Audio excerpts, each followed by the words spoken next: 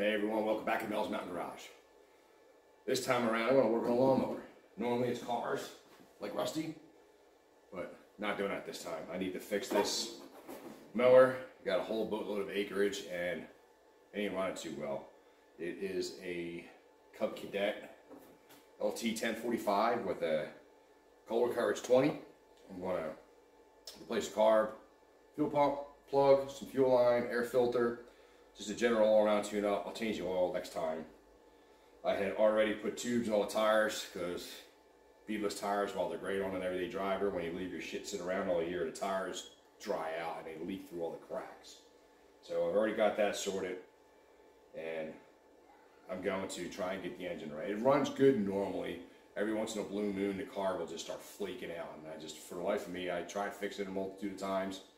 I put it in an ultrasonic cleaner. I've taking it apart. It's just, who knows, there may be something in one of the passages or the emulsion tube that I can't see or I can't get out. So it's, you know, it's easier to just replace it, and it's inexpensive. So that's why I don't mind doing it. The whole kit with all the parts was $30, and I'll show you the parts here real quick. But, you know, kind of follow along. It's not instructional, but kind of follow along as I go and sort out the mower. Gotta love Amazon. Here is the replacement carburetor. It's already got the fuel shut-off solenoid, which has been replaced on that car, but honestly, this entire kit costs as much as the replacement shut-off solenoid. So we'll slap this on there. We've got a box, a package here with a fuel filter. You can see the fuel shut-off, a plug, the plug connector for the fuel shut-off solenoid, some gaskets, fuel hose, air filter, crankcase foamy, and a replacement fuel pump, which has also been replaced. But it's a whole kit, so I'll slap it all on there. Courtesy of Amazon. Obviously, I paid for it, but, you know, it was $31, I believe. Here is the mower. Cub Cadet. I think it's a 90s model. It is pretty old. It's not in terrible shape at all. My cousin's husband had it, and then he got it off of his dad, and once he moved, he got rid of it, and I ended up with it. The rear tires have got the slime tubes in them. The tires got great tread, just don't hold air. Front tires have got tubes in them, and believe it or not, I replaced them 2 years ago before I deployed to the desert. New belts on a deck. I need to replace one of them deck wheels, like that one on the other side. It's cracked. The little indicator works, but the plastic's gone. Seat's great, it's not torn. So we'll pop into this here Kohler motor. Like I said, it's a Kohler Coverage 20. Right now I can literally smell the fuel. Leaks a bit of oil, burns a bit of oil, but it's fine. All these jobs. Lawnmowers aren't hard to repair. They really aren't. I got my start on fixing vehicles and building hot rods on small engines, doing mini bikes and go-karts and the like. You know, I got all this. This is all replacement now. I'll hold on to the old stuff just because in the pinch, but just looking up into the light, you can't even see through it. And pull this top cover off. There is no fuel shut off on this, and I want to add it on there, and then we'll swap out all those lines. But I have hose clamps, hose cutoff clamps. So I'm going to grab some tools. Handful of tools. Get here. Got these plastic hose pinchers. They got multiple different sizes. I got these from Harbor Freight. Ain't no sense in spending a whole boatload of money. Pretty much just pinch the hose off. So you're not using pliers or vice grips or anything like that. Take the top cover off, pull the dipstick out. I want to use this step. I have a magnet tray here somewhere I'll possibly get so I don't lose all of my crap. But this will get the cover off to get us access to the fuel pump, the fuel line, and whatnot.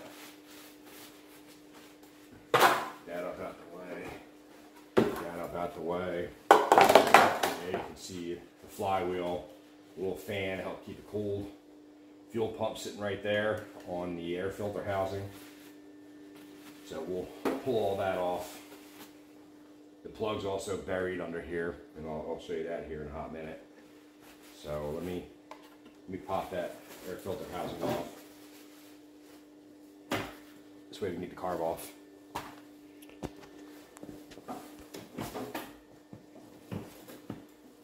Well, if you don't have pig mats, get yourself some pig mats.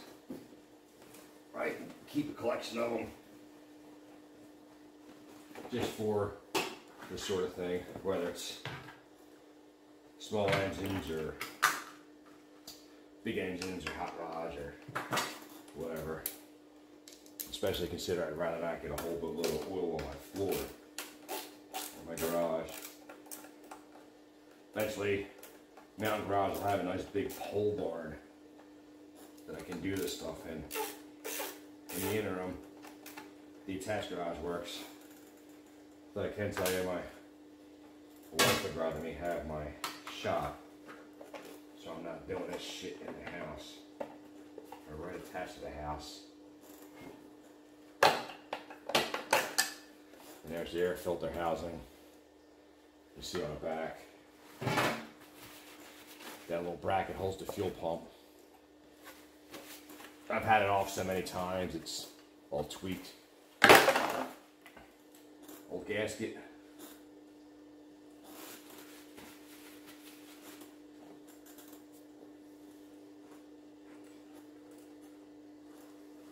Disconnect the plug, and it's already like leaking fuel. Like that solenoid must be flaked out or going bad, or there's something in the carburetor and the float's not, the needle is not closing all the way on the seat. Because like I said, it reeks like fuel right now. And it's got a power wire to the ignition switch, just disconnect that.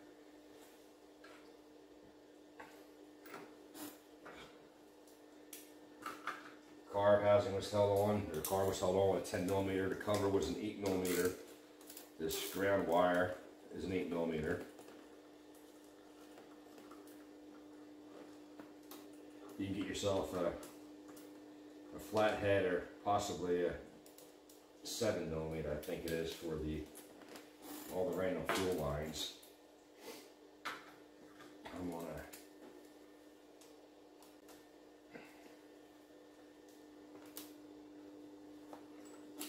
now the kid gave me a bunch of squeeze clamps, and I'll use the squeeze clamps. It's not a fuel injected vehicle. It's not under a whole boatload of pressure. You know, the squeeze clamps will be perfectly fine, especially if you have new pliable hose. And frankly, some of this shit's pretty hard.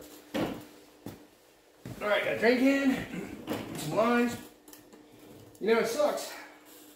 Can't listen to music. I mean, I can if I had like, oh shit, if I had like earplugs, you know, or frickin' whatchamacallit, headphones. So filming videos, and you pretty much have to do it in silence, just singing in your head. But there is the fuel pump. It was replaced at one time. I'm pretty sure it worked. I mean, obviously it works. It was running. Whether or not it was sketched out or got low pressure or some bullshit like that, I don't know. But you can see the clamps are doing its job, because that tank, that fuel tank, has got 5 gallons of fuel in it. So it's absolutely full. And I'm smoking. Don't try this at home. And slap the carb off, pull your linkages off, cover the hole so you don't dump the fuel bowl out. And you can see the solenoid, there's a dinky little ground wire sitting there, and it's almost broke, so I'm actually going to fix that here. Give it a couple tweaks, it'll probably fall the hell off, and slap the new one on. I'll end up holding on to this for spare parts or something like that. There's the old harness. They give me a replacement harness, so I will use it. But I'll hold on to that also. I don't throw anything away. Pull the heat shield off. You can see it's kind of janky, honestly, if you ask me. I mean, it's got a gasket up against the engine. There's a cylinder head. Then this heat shield, then this gasket, but that bolt runs through the heat shield. So, I'll take it, get the bolt out of there. I'll clean that up. Clean the engine block up. Get them fucking nuggets out of there. Look at that, that gasket's smoked. Wow. Got like a little deflector, an air deflector to split it up into the cylinder head. So yeah, I mean, literally, Video Magic will make this 2 minutes, and it probably took me 10 because I kept stopping the camera and getting fools. But it's all apart. I'll do some cleanup, and then we'll slap it all back together. Alright, so without you guys having a noise, use my Wizard, a dull, burnt Scotch-Brite raw lock disc. Cleaned off the engine block right quick. Now, that carburetor comes with 2 new gaskets. Wonderful, it's awesome. One for where the carb goes to the heat shield, and another gasket for the filter housing to the carburetor. Unfortunately, the gasket that's all jacked up goes on the other side of the heat shield, and they didn't give me one of those.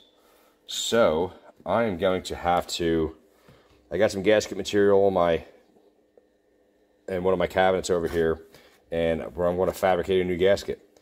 Now, you could probably, I've oftentimes used, like no shit, beer case boxes, because it was real thin cardboard, something like that, Yingling box in there.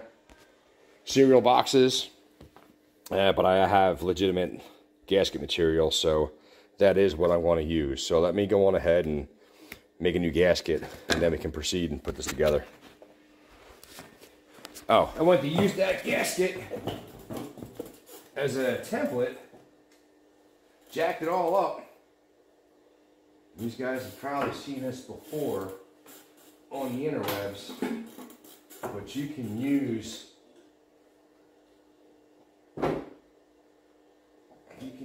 your existing part to do what you need to do. Wipe a little grease or dirt on your hammer.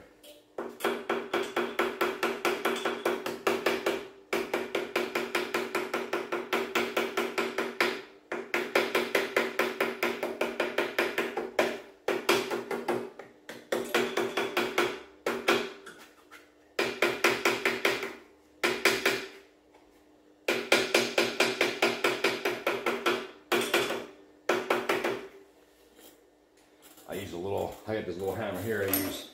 It'll give you a nice general outline, so I'll turn around it, start the hole small, and we'll take it from there. And I'll use I got gasket punches to punch that hole out real nice.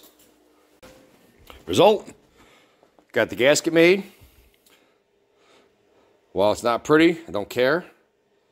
I didn't have nothing to work with. The important thing is it sits on a seal, doesn't block the port. I have some Permatex copper spray gasket that I just laid on there. I've got this gasket material here from one of the big parts houses. I'm sure you can get it at O'Reilly's, Advanced Auto, AutoZone, Pep Boys, whatever you have near you. I have some inexpensive gasket punches. I had really, really nice ones some time ago, and when you keep beating on shit, they get all dull and jacked up. So they're, who the hell knows where they're, maybe Harbor Freight, I don't know. And yeah, so I have that on there. I put a little dab of black RTV on the one side where this stud is. Like, sorry, where the stud is. And that's only because I can't like hold it in place, so I have the whole carb stack shitfest stacked together. So we do have a gasket made, and we'll press on and get the rest of it.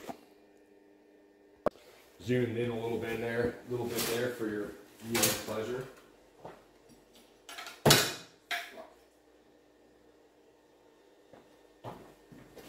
Got my heat shield, my new gasket.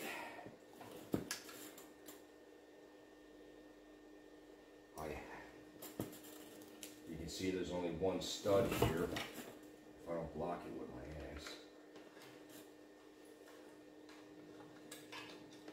Crap. Figures. Let's pop that back on there.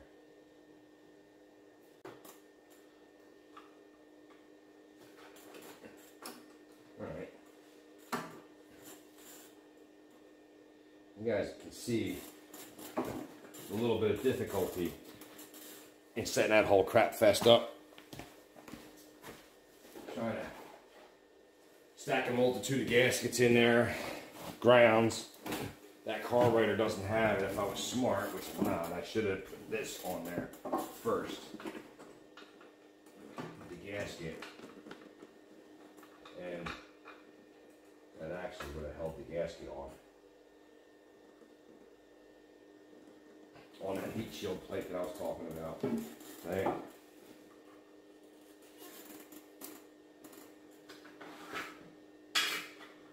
Then I'll use the 8 mil again. Get the, not only the ground, but more importantly, that'll hold the heat shield on along with the gasket. You gotta be careful though, because when you tighten it up, you get a little bit of a torque on it. It wants to take the ground wire and do yourself a favor and start and set up the ground wire way out of the way, which we've done. And that, don't booger the wires all up. The solenoid only goes together one way. The solenoid plug is keyed.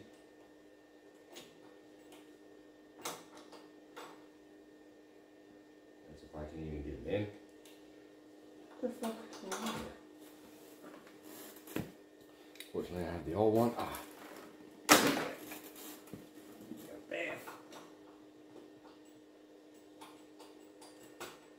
There it is. Theoretically, when you turn a key on, just turn this.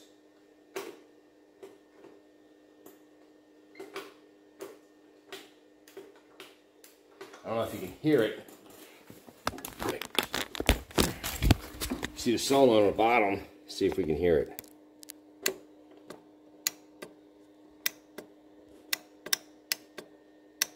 Hear it clicking. Just right here, when you turn it off, the pintle comes up and blocks the carb. Not only do I have a shut off, but that's what keeps the fuel from running into the carb, even if your float is jacked up. So that works. I don't recall the other one doing that. I think the other one was flaked out. So let me set this back up and cut some fuel hose. Holy shit, that was actually a mission. Sorry I didn't get video of it. I started to get frustrated. But the carb spacer, shield, fuel pump is on. Like I told you guys before, none of these are ever meant to be instructional per se. But the fuel pump is mounted, the fuel line going to the carb, really just duplicating this line from there to there. It's just new. Going to the pump, and I'm now going to do that line and run that guy from the fuel pump with this this here clamp. There's a little like rubber hose clamp or rubber coated clamp here. A little bit of nature's lubricant. Get that guy on there. I like these clamps. These are actually pretty quality spring clamps. I mean, I'm I'm really happy with the $30 purchase. We'll take this off here. And this is the, you know, the fuel hose with the barb shit in it. Put the fuel filter on, and I see the fuel filter. The inlet will have the inlet come and it goes all around the filter. It's got all that filter media to collect shit, and the fuel will go through the media and come out here. So this will go to the switch or the fuel shut off. The other side will go to the actual fuel line, and I'll just have to nip this back a little bit to pick up the fuel shut off. Now I do have the electric solenoid, but like I told you guys before, that solenoid is being a little flaky, so just adding this, adding a mechanical fuel shut off in there, especially for long-term storage over the winter, you know, sitting around, not going to get used for a while. You don't have to worry about losing 5 gallons of gas through the carburetor and on the ground, especially with the amount of money freaking gas costs nowadays. It'd be different if that shit was like $1 or something. I wouldn't give it shit. I'd just leak out and then set the fucking thing on fire. So we'll have that there. Got that fuel shut off. I'm just going to make this really short just to catch the shut off. It's not too long. I think do I have the e-brake on?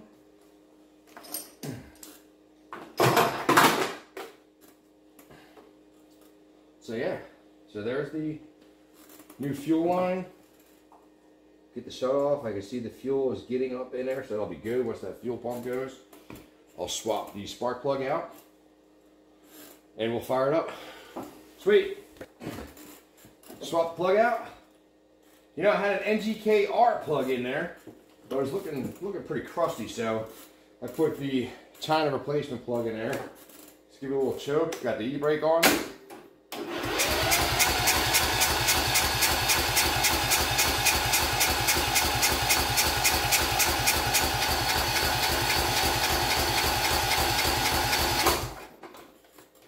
Trying to get fuel all the way up to the carburetor. Fuel filter's filled, so it shouldn't be but a moment or two, I hope.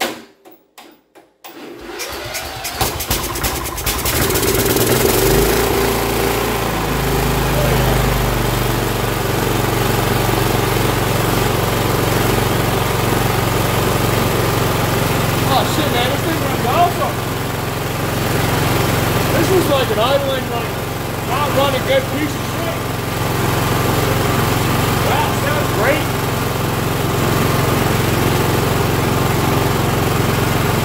Hell yeah.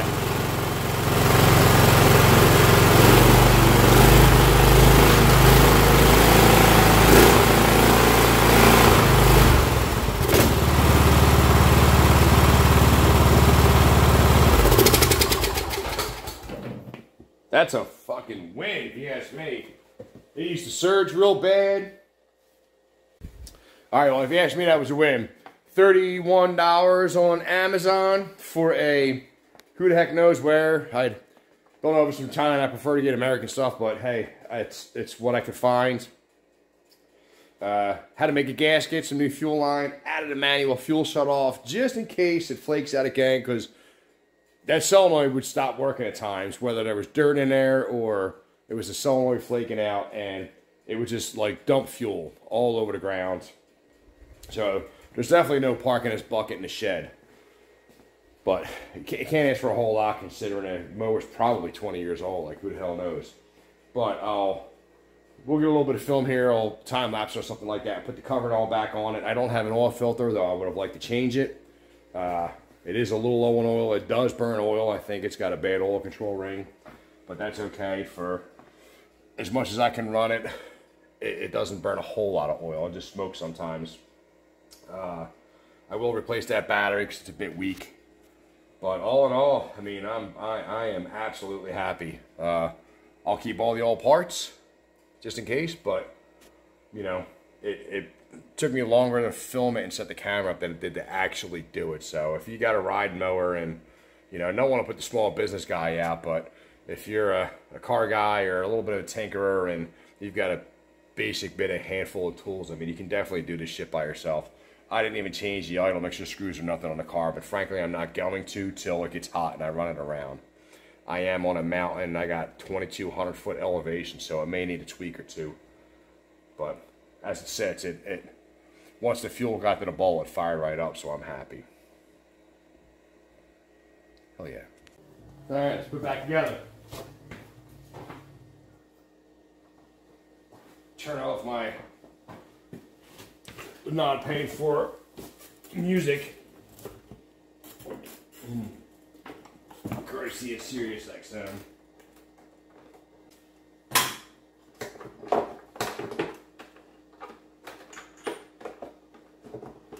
Like I said, you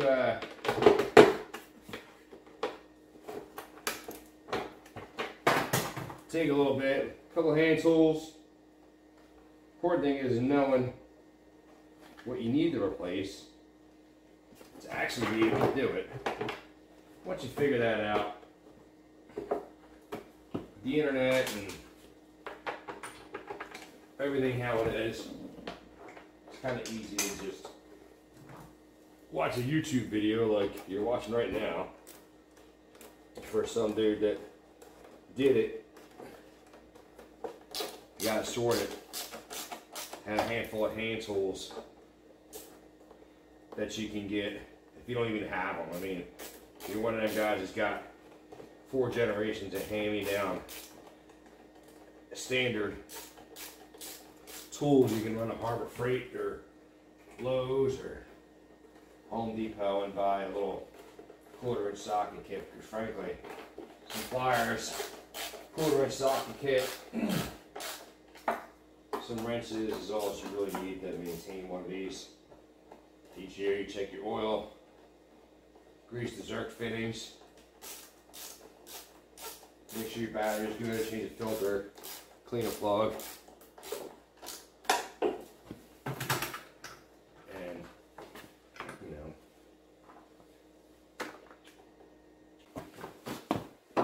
filter. Crankcase breather foamy, you see it only fitting there kind of one way. Get rid of that old gasket, you don't need that shit. Stick that guy in there. You see how it fits.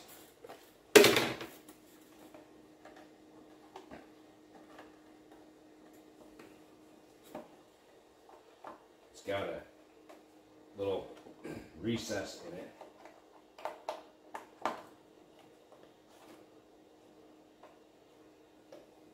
Make sure you get that guy in the recess.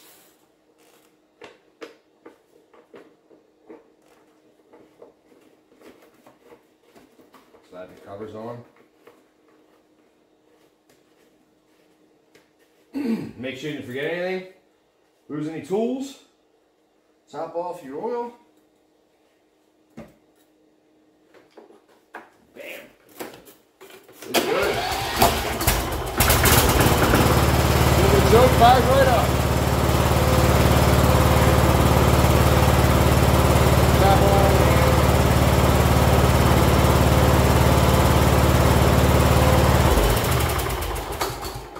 That is swapping out the carb, air filter, spark plug, fuel filter, some fuel hose. That's it for the Cub Cadet LT1045. Thanks for watching Mehl's Mountain Garage. Thanks for following us along. Not meant to be instructional, but maybe you learned something out of it. Whether it's a car, a lawnmower, a go-kart, backhoe, doesn't matter, man. It bleeds burn fuel. I'm interested. I'm working on it.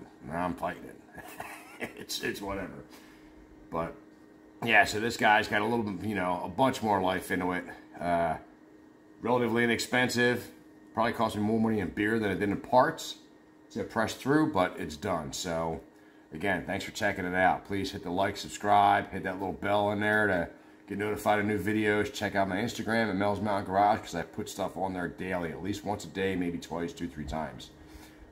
We've got a 55 Chevy that I'm working on. It belongs to my brother. I got the 32 Ford here behind the camera, my wagon, and a whole boatload of other stuff. So, again, thanks for checking it out, and I appreciate it.